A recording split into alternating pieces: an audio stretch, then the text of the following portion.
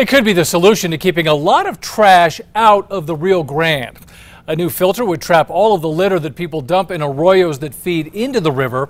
News 13's Brittany Bade shows you how. As sure as the flow of cars down Wyoming during rush hour are the growing drifts of trash in the nearby arroyo. And Amafka says it is building a fix. You're going to have the really dirty, ugly trash here, a little smaller trash there, and hopefully not much right there. Jerry Lovato is Amafka's executive engineer.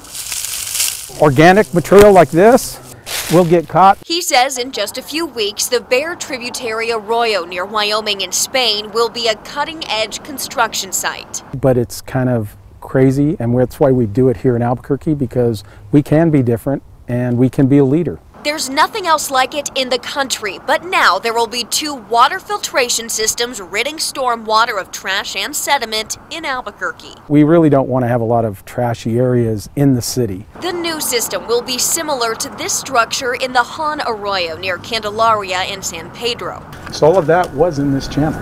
But instead of one large structure, there will be 3 spread out down the arroyo like this to catch different types of trash. We want to pick up the really big stuff, shopping carts, couches, chairs, TVs. That will all be caught in car number 1. Amafka has similar projects in the works in different parts of the city. And Lovato says while they can't stop people from dumping in arroyos, this is a big step forward in keeping our water clean.